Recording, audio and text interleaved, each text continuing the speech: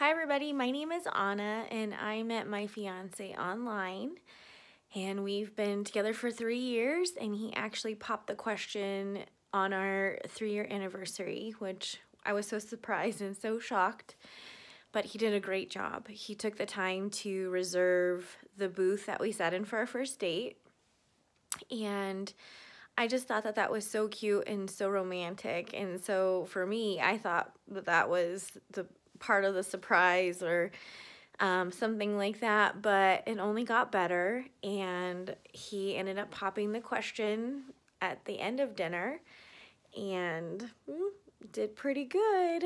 So I am super excited to marry him. He's my best friend, and I just feel so comfortable with him, and his best qualities are definitely loving me for me and making me feel comfortable and just making every day amazing and letting me know how much he loves me.